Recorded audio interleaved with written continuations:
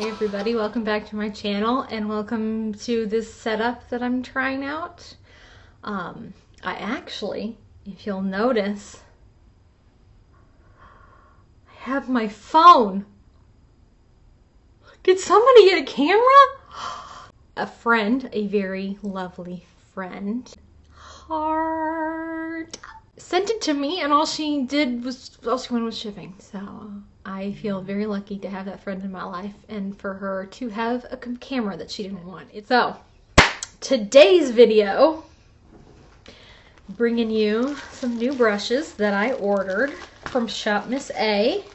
It was, yes, 10 brushes for $10, and as you can see, I haven't opened them and they kind of smell weird, which does not surprise me from Shop Miss A in the slightest. We'll go through what we have real quick, and then I'm going to put on some makeup with them and see how they perform. So this, and lovely thing, I can now look it up on my phone. Amazing! So this is the F21 Plush Face Brush. So this you used for powders and stuff. And next up is the F23 Focus on me. Focus on me. The F23, which is a flat top foundation brush. This is the F24, a blush brush. I mean, they feel nice and soft so far, so that's a plus. And then we have F22 Plush Angled Brush. So this is more for like your contour. And then F25 Plush Highlighting Brush. I don't usually do this one.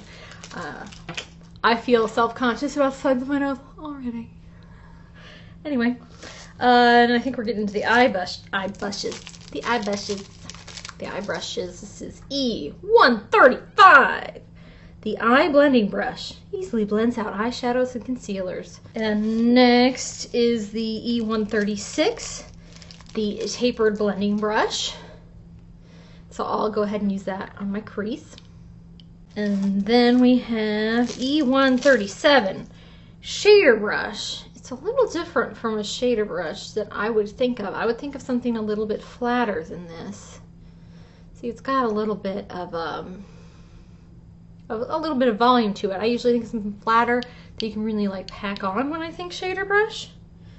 But we'll see how that does for firm yet soft blended application of shadows or concealers.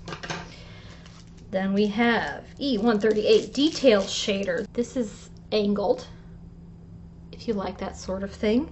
And it says accurate blending of any small or detailed shadow placement. So this would probably be good for like the inner corner. So I'll try it for that today. And then finally, brush number 10. Yay! Is E139. And that is the smudge brush. Ideal for smoking out your water or lash. Why would you do what? Waterline? That just sounds really uncomfortable to me to use a brush on your waterline. But hey, if you've done it and you like it, let me know. Ideal for smoking out your water or lash line, or for pop color in your inner corner. I'll probably just use this just to lower the lash. All right, so pop these off, and my new mirror came in. Let's pop on some foundation. We'll start with this. I'm gonna go ahead and use my fingers for it though, just because that's what I usually do, and it would dirty up a brush, and I need to use it for the foundation. So now that we've got that, I'm going to get a couple of pumps of this on my hand. Probably need a little extra because the brush will probably soak up some of that, so we'll tap it around. And flat foundation brush. Yes, I don't know. I'm brushing it off my fingers because I feel like I'm gonna use a little less product, or I'm gonna, lose a little less product that way. So I'm assuming one is supposed to stipple with this. Admittedly, I do not normally put on foundation with a brush. So right now this finish is looking rather pointillistic. but we shall see what happens. Yeah, you know, I feel like just overall I like using a beauty blender on my fingers better. So this is shedding. It's shed. Oh, there's another one. So it's shedding a little bit. Okay, so, I mean, this isn't bad. I don't think I'm going to use it like stippling. Again, it's okay like swiping though. It just feels prickly, stippling to me, but I think that is me. I think that's my skin. I turn red when I use brushes. I'll go ahead and come in with some concealer, and we'll use that first blending brush to blend it out. Okay, so take 3. A few growing pains for a new camera. Ends up I didn't have enough room on my computer, so I had to clear up some room, and this should now be going to Google Drive because I just downloaded a file stream. Yay. Anyway, I already did my concealer, unfortunately, because I didn't want it to dry out while I was trying to figure this out. So unfortunately, you didn't get to see me doing that, but it worked just fine. I think my concealer's nice and blended. Hopefully you can see. Let's go ahead and do some powder. So we're going to use this nice big brush, and I'm going to go into my e.l.f., my usual thing. Oh my gosh, why is this auto-exposing like that? It's annoying. And I don't know how to do an exposure lock on this. If anybody has a Logitech C920 and a Mac and wanted to tell me, I would really appreciate it. So we'll get a little powder in the mirror. Let's start under eyes. Not terribly precise for the under eyes, but yeah, I'd say it's doing the job. So I am tapping rather than swiping just because I don't want to disturb the makeup underneath. You know, I will say this.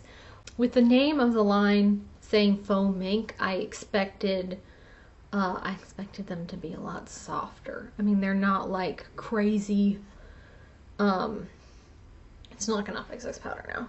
They're not like crazy harsh, but I expected them to be a lot softer with a name like the Plush Faux Mink line, but they were $1 a piece. So you take the good, you take the bad, you take it all, and there you have the facts of life. The facts of life. Bronzer. I'm going to use that angled brush. Do a little bronzer action here. Picks up powder well. There's my bronzer. Yeah, especially for this part, like I don't think you'd actually want to use a brush this precise every day because you're not trying to get, you're trying to get a wash here, you know? Not so much something sharp or anything. Go ahead and do a little contoury kind of thing. I kind of like this one for that.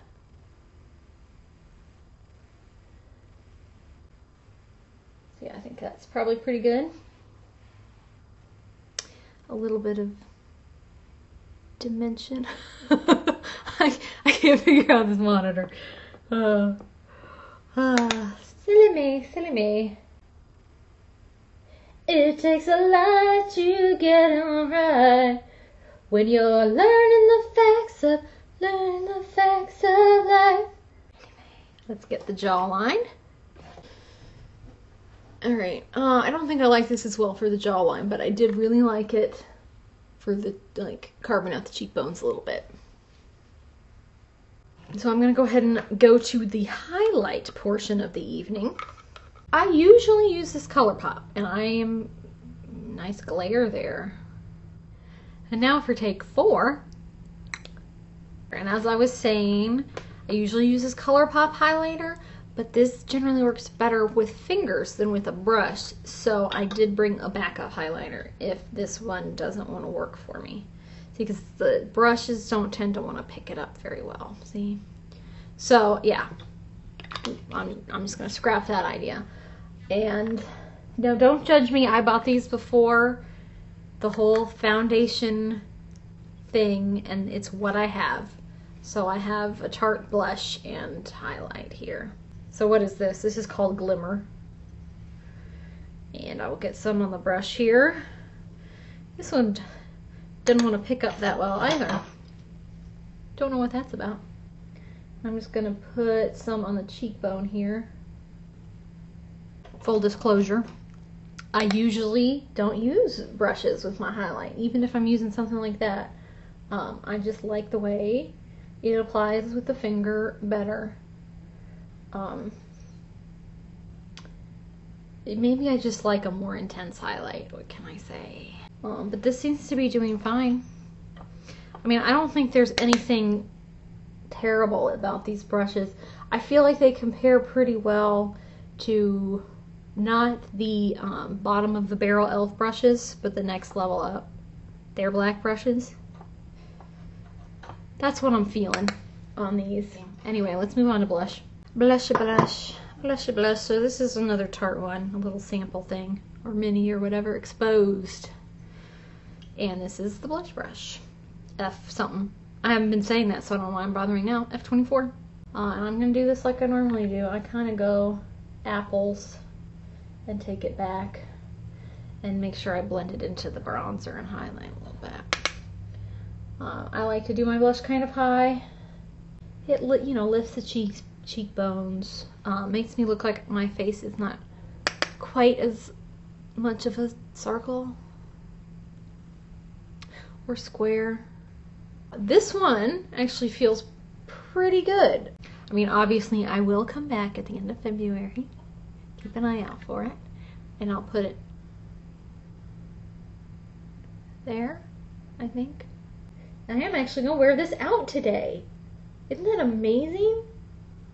It is not 6:30 at night. I can use some natural light. It's a miracle! A miracle! Okay, so all I've got left are these eye brushes. So why don't we do some eyes? We're going to use my favorite ColourPop All I See Is Magic. Let's start with that taper blending brush. This bad boy here. Into a nice crease. Big spoon. And just, oh, I should probably go this way. Hey. Hey.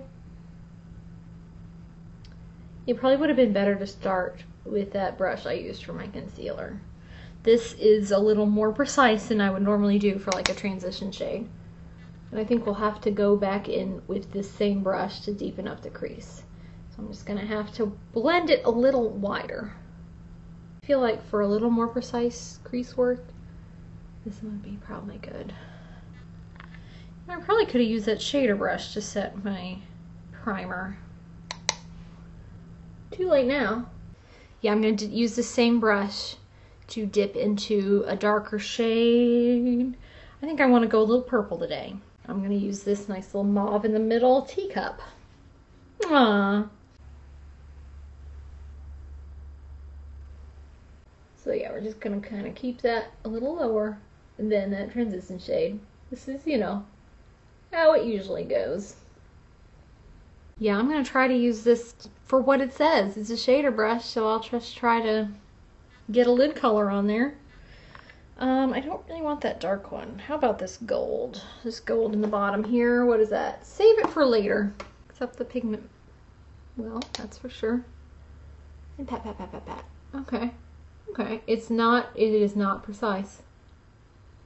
But, you know, I like, if you're going for a more diffuse kind of look on that lid, you can definitely use that. If you're trying to get a real, you know, kablam kind of lid, this is not gonna do ya. Alright, and then let's use this angled one to pop a little something on the inner corner. So we'll come into this white. That is Now and Then. So I'm going to try to just get the upper kind of corner into that color.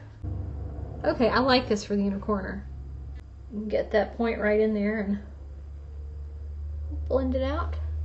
Alright, and then we'll go ahead and smudge the lower lash line. I'm going to pop right into that purple. What was that? Teacup. Teacup. Just get some right on that tip there. Tap it off. And smudge away. So I'm definitely happier with the eye brushes and the face brushes. Though I wish they had a more, like a flatter, more compact kind of shader, but you know what? I have those. So that's not, I mean, that's not something that's gonna make me disrecommend it, I guess. It's just, you know, you need to be aware of what you're getting. And see if the brushes in this set are ones that you want or need. So if you really want that flat shader and you don't have one, get a different brush set. But yeah, I like this. The smudge brush is also a little less, it's a lot less compact and flat than I would expect from a smudge brush. I usually feel like they've got shorter bristles too, but I thought it worked just fine. So first impression of these brushes is mostly positive. I mean, there's nothing I would go like, except for that powder brush did shed on me, but none of the others did. All I can remember shedding on me was the powder brush. And we'll see how they behave after they're washed. And I will double back with you at the end of the month to give you a more complete impression. But if you're looking at them now, they were. And that's how I use them to make this look. Yeah, I mean, if you are on a budget and you need brushes like these, I would definitely recommend doing it. I would still choose Wet n Wild over these. I think the Wet n Wild ones are a lot softer and they've held up really well to cleaning so far. I don't know how these are going to hold up to cleaning. So we'll figure it out before the end of the month. Come back and see me then, or at the beginning of March, one or the other. It just depends on how it fits into my schedule and when Tuesday or Friday falls. So thanks for joining me today. Let me know if you've tried these brushes and if you have any opinions on them. I'd love to hear it in the comments down below. And don't forget to give me a thumbs up, especially if you want to see more videos like this. Subscribe, whatever side it's on, I don't really know. Ring the bell to be notified of future videos, and we will see you next time. Bye. Mwah.